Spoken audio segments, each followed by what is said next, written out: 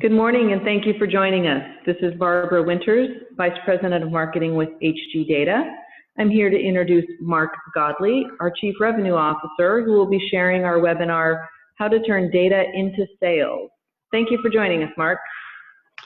Barbara, thanks for having me. I'm excited to talk about this topic that's very near and dear to my heart.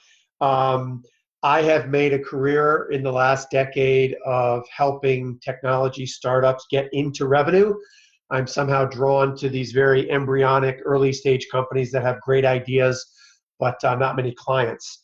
Right now I do work for HG Data, which is an organization that is at the forefront of helping evolve the sales and marketing arenas to be more science-oriented, and those that are moving into the predictive analytics and the ABM worlds are finding that the data set that HG Data has built can be of significant value, which leads to what we're going to talk about today. This is going to be very much a personal perspective on the hype that is around ABM and predictive analytics right now. I'm certainly going to share with you HG Data's perspective on it, give you some real-world examples that draw upon my past and what we've seen at HG Data. Certainly then lead into a short and brief shameless plug of HG Data at the end of the discussion, and then lead into our Q&A. Hopefully we'll have a vibrant discussion of what topics are of interest to all of you listening today. As I said a minute ago, sales and marketing is really going through a transition from art to science. Data-driven is all the new rage. You go Google that right now, and you'll find tens of millions of hits about data-driven marketing and data-driven sales, and all different focuses on how data should be the underpinnings of how you approach the market. What's interesting from my perspective is we're really going from an environment of scarcity of information to one of abundance. And to some degree, having this blizzard of information is actually a scarier world. 20 years ago, when you didn't know who to call, who to talk to, how to figure out your addressable market, it was kind of easy because you could only find you had a paucity of leads, and so you would obviously go reach out to them. But now with all these tools that are and all this data that's allowing you to slice and dice and analyze your market in a plethora of different ways, it's actually more it's almost a bit numbing or paralyzing, because you can actually look at the market in so many different fashions. So not only do you need to listen to the data, as this quote talks about, but you need to figure out what subset of the data is important for you to pay attention to, so that in the blizzard of information, finding the nuggets of value is what all of us in the sales and marketing arenas now aspire to do. Surely in the last year, you've heard the term ABM, and for those few on the phone that maybe haven't heard it, that stands for account-based marketing. It's all the rage, and I think generally that's a good thing. What isn't a good thing is just about every MarTech and sales tech vendor that's been around for years in the last year has changed their website to say, we're the key to your ABM strategy. So what's happened is, a concept that is taking hold right now is being confused or cluttered by everyone latching onto it by saying, we're your ABM solution. So to define ABM a little bit from my perspective, and there are other vendors that can give you a much more comprehensive definition of ABM, I'll just define it very simply, which is ABM is about targeting accounts with precision. It's about a rifle approach to how you define your market rather than a shotgun approach. But there's a key concept here. It's about precision at scale. And a key thing I want you to walk away from this discussion having internalized is, years ago, having precision and scale was not possible. They were oxymoronic. You could have one or the other. You could either target effectively and have an addressable market of 5, or you could go after hundreds or thousands or tens of thousands of prospects, but you had no ability to target them effectively. What we can now do, because of the addition of data into the mix, is you can actually have both precision and scale. My personal opinion is ABM is also the pendulum swinging back from the belief that many of us fell victim to in the last decade, that all you have to do is buy a email tool such as marketing automation. You can start sending out tens of thousands of emails, create these very elaborate nurture campaigns, and all of a sudden your phone's going to start ringing and POs are going to start showing up at your door. Many of us are now a bit hungover from that never having been in fact true. And this old tactic of being very prescriptive, actually, a term that I've used in some of the evangelical work that I've done about whale hunting. This is really about, before you reach out to a company or decide a company is part of your addressable market, doing a fair amount of analysis to know that there is a business need at that entity that your product or service addresses. Here's the predicament, though, all of us are in. If you want to be data-driven, if you want to institute ABM strategies, if you want to be effective with predictive analytics, all of that is predicated on your systems of record being both accurate and complete. Now, just like I said a minute ago, that precision and scale were oftentimes the antithesis of each other. Those two words I just used a second ago historically have been at opposition to one another. I use the words accurate and complete. Anybody listening to this webinar that can tell me they work for a company whose CRM is both complete and accurate, I want you to contact me after this webinar because I'd like to see it.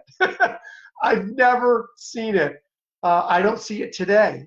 It's something that I think all of us are trying to figure out as we move forward into this data-rich ABM world.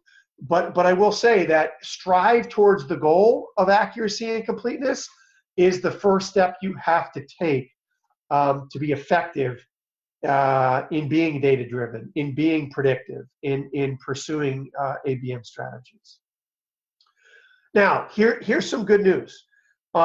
Third-party vendors, whether they be predictive analytics companies or ABM workflow solutions or, shameless plug, third-party data companies, are absolutely a major component that you should consider embracing to help get you closer to that nirvana of an accurate and complete system of record. Again, a quick clarification, HG Data is not a predictive analytics vendor. We are not an ABM vendor. We do fuel a lot of those vendors themselves.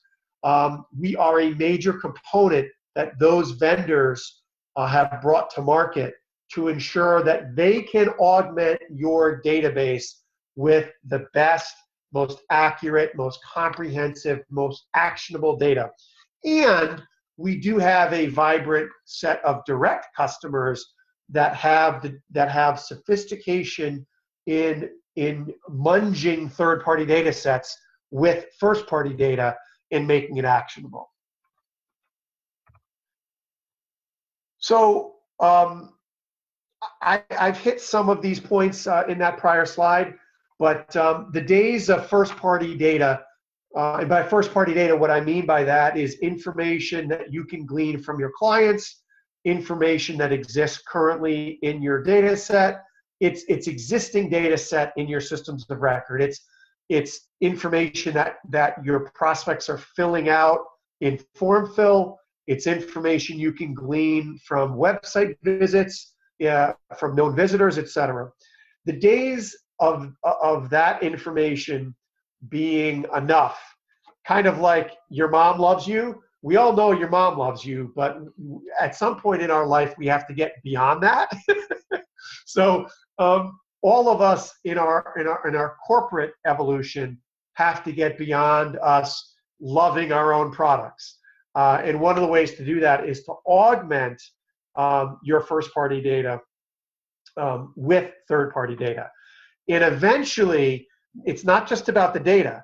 It's about having a consistent data append, data hygiene, data cleanse, and analytics layer on top of whatever systems you're using, whether they be on the marketing automation side of the world or the sales side of the world. And let me give you two real-world examples that I think will, if any of you are feeling intimidated by what I've described, or feeling like this is just too difficult a road, or my CRM looks like that image I just showed a couple slides back. The good news is you're not the exception, you're the rule, and all of us are going on this journey together. So the first example I want to give you is a Fortune 100 tech company. It is a company all of you will absolutely recognize.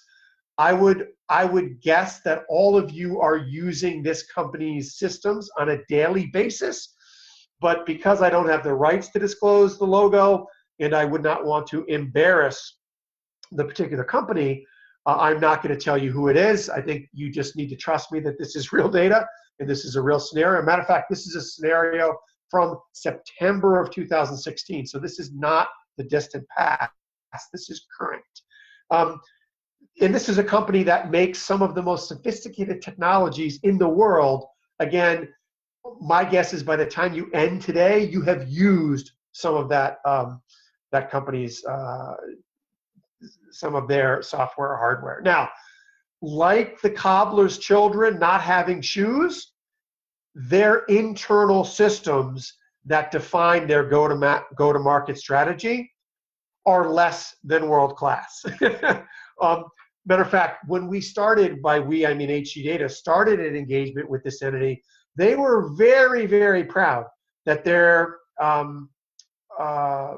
systems of record, which comprised both their marketing automation platform and their CRM, comprised and synced back and forth information on over 1 million distinct companies.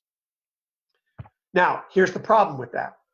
The problem with that is if you talked to the people who were responsible for market analytics at this entity, which was a distinct business unit that had as an internal customer both the marketing and sales group, they would tell you that the verified targeted accounts within that 1.04 million companies was only 32,000. Okay, so they had this enormous system, but I can't do math in my head very much anymore now that I'm in my late 40s. Whatever that percentage is, only 32,000 of a million were what they would consider a viable prospect. Now here's the crazy part about this. I hope you're sitting down right now. We asked them, what was your criteria for coming up with that 32,000? And they gave us a laundry list of, oh, it has to have this much revenue and be in this industry. And they gave us a whole bunch of other stuff. And we actually use that criteria to help them appreciate that there actually were 40,000 other companies not in their original 1.04 million targets, not encapsulated in the 32,000 subset of that 1.04 million, that were net new opportunities to them. And we showed them those 40,000 companies, and everyone across the organization, the analytics team, the marketing team, the sales team said, son of a gun, you're right. We had a blind spot of 40,000 companies we didn't know about because we weren't incorporating third-party data in an effective fashion. And by the way, again, this is the exception. This is the rule, not the exception. Whenever we do this kind of analysis with the biggest and brightest and most sophisticated marketing organizations on the planet, they are consistently blind to, I am comfortable on this call that will eventually be recorded, saying that 30% of their addressable market, they are consistently blind to. In this case, I think the math is 4 of 7. It's easily over 50%, probably over 60% of their market they were blind to. That is consistently the case. So don't be feeling intimidated, embarrassed, bad about if any of what I'm telling you today hits close to home. It is the norm for all of us. Matter of fact, speaking of us, let me give you an exact example from my past. Now, this example is 4 years old because I've been at HG Data 3 years. But at a prior company, I was brought in a really neat role. It was almost a consulting role where I reported to the CEO, but I had authority across the product team, the sales team, and the marketing team. My charter at this company, it was a venture-backed entity. I was brought in by the venture capital folks to accelerate the growth of the company. And so I kind of had this neat role of being able to kind of be a free agent and move fluidly between these departments. I met with the marketing team, and the marketing team was incredibly proud, just like that prior example, of the size of their database. But what we found was that the size of that database was actually a hindrance to the demand gen and the sales organizations. They were being overwhelmed on a daily basis by a blizzard of bad information coming out of that marketing group. That bad information was people that no longer worked at those companies, bad phone numbers, bad emails, stale information. And so by the time we were done with reviewing the impact this had, what finally got the attention of the organization is we believe that 70% of the activities initiated by sales or demand gen was being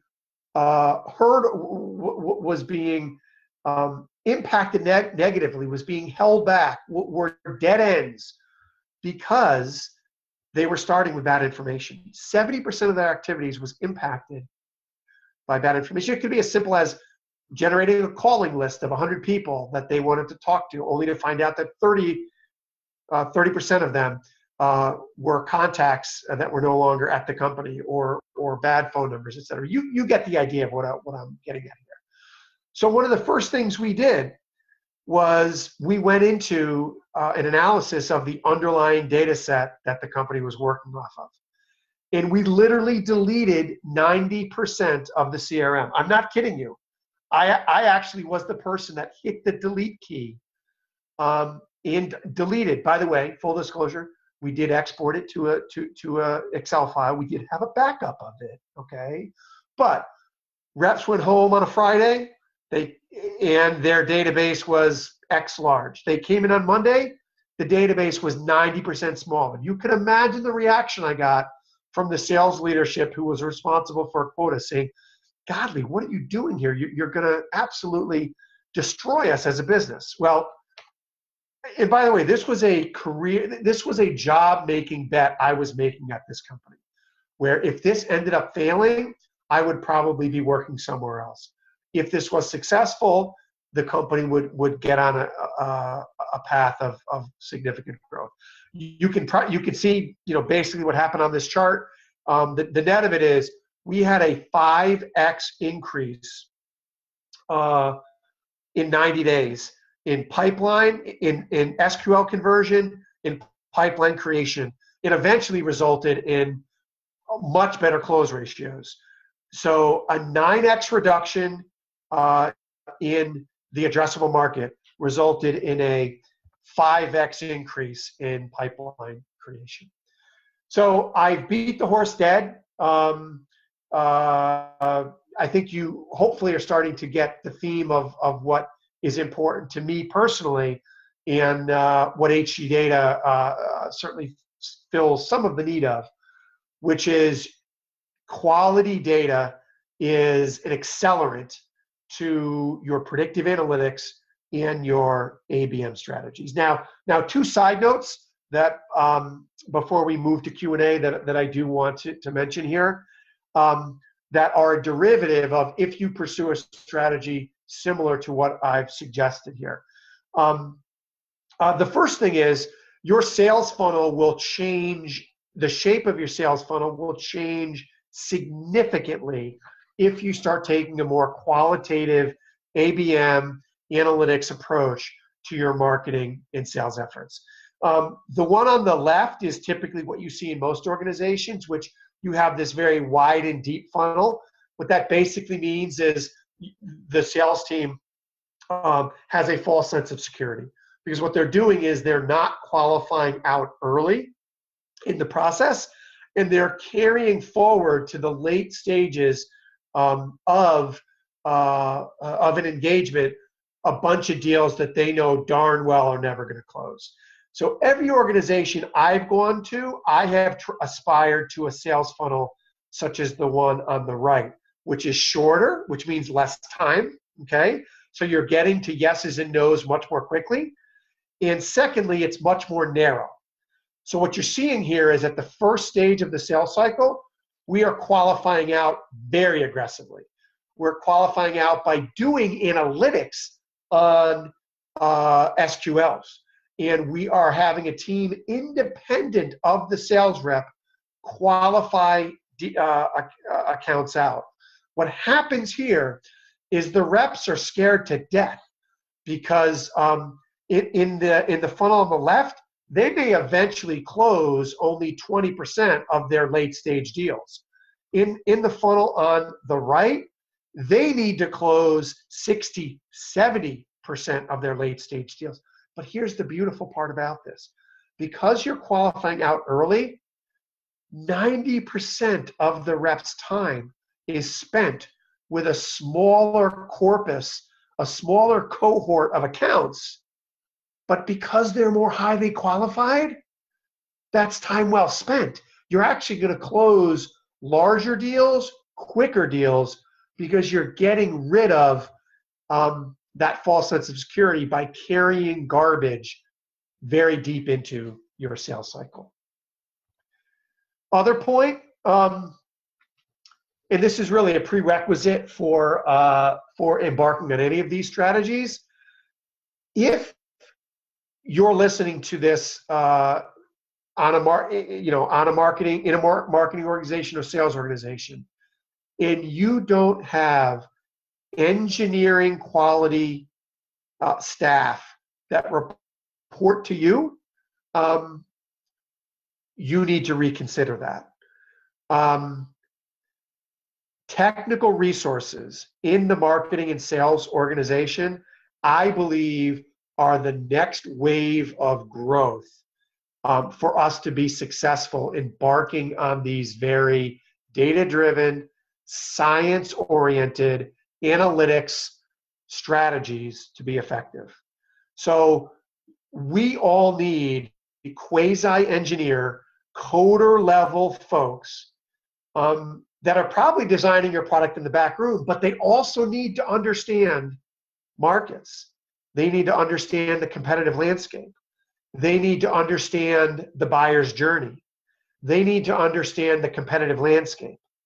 So you're really looking for this very high-powered, I used to call these folks 2 or 3 years ago purple squirrels because they don't exist, but they're starting to emerge. And I would argue that having a great sales operations person, when I say sales ops, that doesn't necessarily mean they report into sales. Many of them are marketing ops people. But I would argue that you could probably increase the effectiveness of your go-to-market strategy by 20% overnight by hiring a world-class sales ops, marketing ops person. And I think this is going to be one of the biggest levers as you think about the next 2 to 3 to 5 years of work you have to do at the company you're at today, or one that you will be at the future. I believe companies that are embracing sales operations as a key strategic lever, not a tactical, just make sure the lead gets routed properly, but someone that understands APIs, integrations, systems, moving data between systems, analyzing close lost, not just close won, that type of person, and then building systems that allow that to allow you to be incredibly data-driven. Companies that embrace this are going to be the leaders of their field. They are the next set of unicorns as we move out into the next decade or so of the work we do. Okay, now afford me 3 minutes, and I'm going to keep this to 3 minutes of the shameless plug for HG Data. I've tried to relay some information which is very non-parochial, but given that we do believe HG Data does play a very big role, or can play a very big role for tech companies, let me just go through very briefly what the heck HG Data does. HG Data has reverse engineered the softwares and hardwares in use by companies across the globe.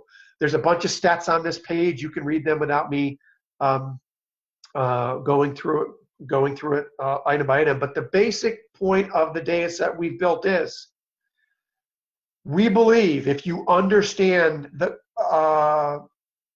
information about a company before you target them, before you do any outreach to them, you can be more effective. So understanding the products they have in place, understanding the attributes that define that company effectively. We believe we're building the firmographics of the future. Stuff that you might be relying on today, number of employees, postal, revenue, we think those are going to go the way of the buggy whip, and that we are going to be able to build a map of what's of interest to a company that is much more rich, much more vibrant than the traditional elements you might be using today. How have we done this? This is actually, we actually do have rocket scientists that work for us. This actually is very impressive. We don't do this by having fingers on keyboards and brute force offshore labor. We've built these vibrant data sets through a very sophisticated data science, machine learning method. I could drop a whole bunch of jargon, but it doesn't really matter. What we have done is we are actually listening to information that's put out in the public record. We've aggregated that information, the exhaust of press releases and news articles and job postings and resumes and a whole bunch of other stuff. We've collected that in a proprietary corpus, and then we are running algorithms against it that is contextually aware, that helps us make the connections between a company using Salesforce, a company having a international shipping department, and a whole bunch of other type, a company implementing a 401k plan. We're able to separate the signals from the noise by building a corpus of billions of documents and having the algorithms that can understand the contextual awareness of the text within that documentation. Ultimately, our data is used across all the departments that are market facing. So it's used by marketing organizations. It's used by analytics teams. It's used by sales teams. It's used by customer success teams to do all kinds of sophisticated analysis on addressable market, on messaging, on upsell, cross-sell, in their ABM and predictive analytics strategies. That's enough of the shameless plug.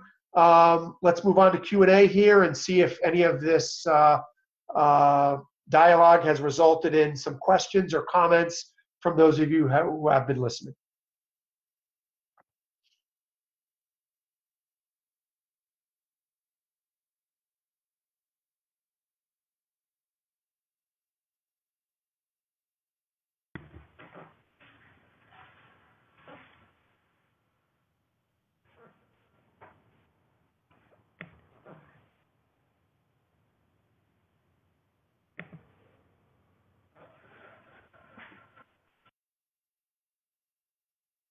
Okay. All right, thank you for joining.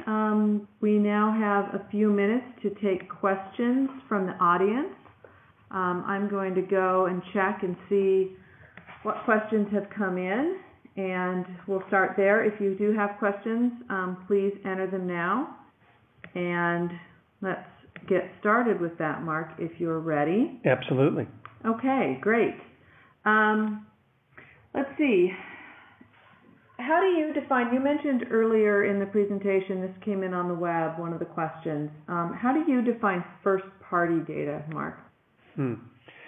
Well, I don't have a very complex definition of first-party data. I mean, when I'm referring to it, what I'm talking about is information that's collected directly by us as an organization, whether it be sales reps keying in information into the CRM themselves based on accounts they're interacting with, whether it's trade show data that we've collected by scanning badges and are bringing into our system of record, whether it's sales data we have from our client base, whether it's information on web visitation that we're pulling off our website. All that information is information that we procured through our own personal efforts. And eventually, I guess the point is third-party data becomes first-party data, after you've incorporated it and find value in it. But the distinction between first-party data and third-party data is internally generated versus purchased by a third party that has created it for various purposes. Okay, thank you. We have another question about what you called the purple unicorn, the sales ops description. Could you share sort of a summary of what that job description looks like? Yeah, purple squirrel is the term I use, that I've used for years. But there really is a fascinating constellation of skills that I'm seeing come up in the generation one decade below myself, which is they have this really interesting set of market-facing sales engineering skills where they can talk to prospects, they ask very good questions, they listen very well, they understand go-to-market strategy, but son of a gun, they can code too. And so, going back to when I was starting my career, there was a very clear line between engineers were engineers. They tended to be back office folks that, never saw the light of day. And then you had these swashbuckling sales folks that could talk a good game, but needed help getting their email or getting their VCR programmed, to use a personal example.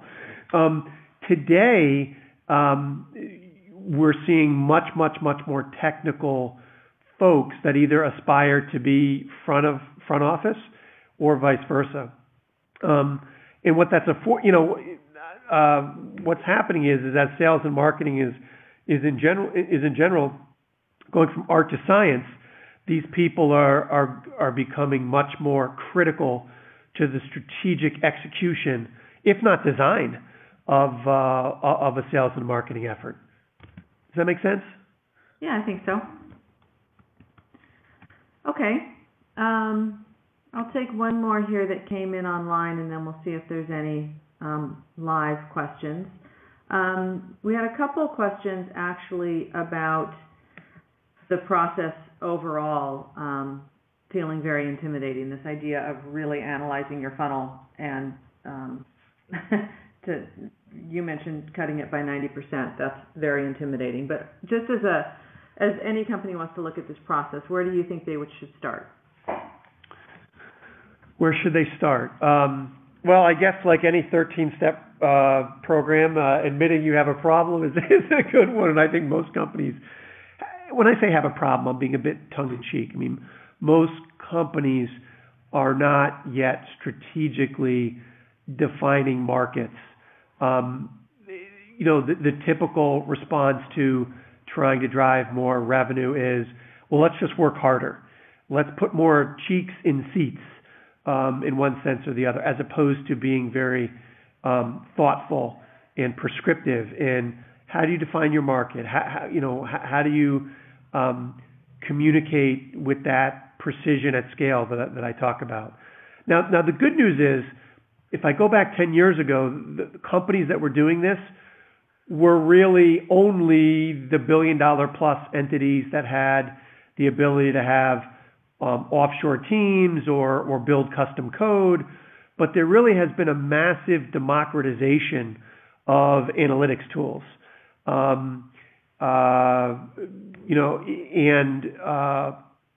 a massive explosion of companies trying to fill the need here. So what I would do, one of the first things I would do is I would get cross-departmental support. If I go back to the example I gave earlier of me being in this kind of almost linebacker role where I span marketing, sales, and product, if any of you are listening in one of those three departments, and maybe there's a fourth or fifth, analytics or something, getting support across the entire team that develops the go-to-market strategy, I think is important before you embark on one of these projects. Secondly, define success. What does success mean? Likely it's going to be very qualitative at first, but eventually should evolve into a quantitative measurement.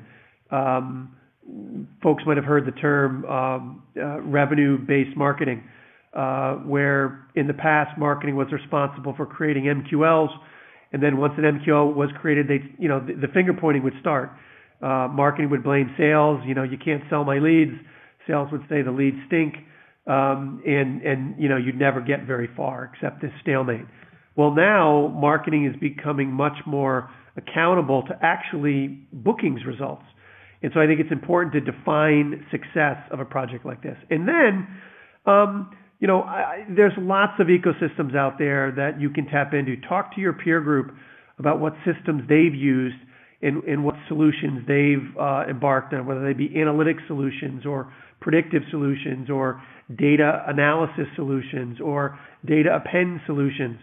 A quick Google search will probably turn up more vendors than you would ever want to investigate. And one last tip before I shut up and get off my soapbox here is whatever vendors you talk to, probably the most important questions I would ask is, can you refer me to 5 of your clients and tell me the use case or the success story? And the reason I say that is not only has the democratization happened in any size company, even startups, 5, 10, 15, $20 million embryonic companies, not only have the barriers to entry in working with vendors in the predictive ABM space been brought down, but also the barriers that have been brought down to hang out a shingle, build a beautiful website and claim you're an ABM or predictive vendor. And I think, kind of holding their feet to the fire to make sure they're a viable entity with a real product and a successful track record of delivering is a degree of scrutiny I would encourage anyone to hold a prospective vendor partner up against. Okay, thanks, Mark. We have one last question here, which is sort of the flip side of the one you just answered, and then we'll close. What mistakes have you seen in this market that might provide good support? Well, I think some of the things I just mentioned are based upon scars on my back from having made some mistakes of not seeking consensus, not defining success. I think the other, let me add one more, which is don't try to do too much too quickly. With this brave new world of analytics and this tsunami of data, it can get very intoxicating to build an amazing system that qualifies leads, predicts your next customer, and almost like the mistakes of marketing automation, where we thought if we just spam the world, and notice I'm saying we here, POs would show up at our door. I think it's important for us not to overhype what a ABM predictive analytics strategy will do for you. Nothing gets in the way of hard work. Nothing gets in the way of good product. So I just think be cautious in your ambition, set reasonable goals that are incremental from where you are today. If you were like most of the companies I've worked for in that F100 company I mentioned earlier, I would say, eat the elephant one bite at a time, and don't claim that you are going to revolutionize the organization in a quarter or two, or else you may find yourself looking for a job by being overly ambitious or enthusiastic about expectations. Okay, looks like we've answered the questions from the audience. So for those of you who are still on the line, we just want to thank you for participating, and feel free to contact us through the network if you have any further questions. Thank you, Mark. Thanks so much, Barbara.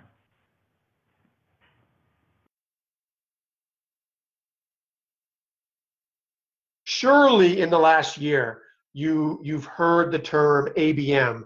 And for those few on the phone that maybe haven't heard it, that stands for account-based marketing. It's all the rage, and I think generally that's a good thing. What isn't a good thing is just about every MarTech and sales tech vendor that's been around for years in the last year has changed their website to say, we're the key to your ABM strategy. So what's happened is, a concept that is taking hold right now is being confused or cluttered by everyone latching onto it by saying, we're your ABM solution. So to define ABM a little bit from my perspective, and there are other vendors that can give you a much more comprehensive definition of ABM, I'll just define it very simply, which is ABM is about targeting accounts with precision.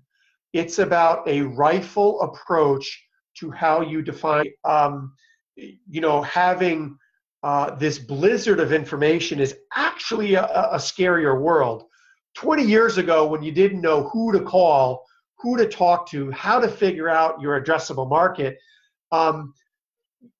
it was kind of easy because you could only find, you had a paucity of leads, and so you would obviously go reach out to them.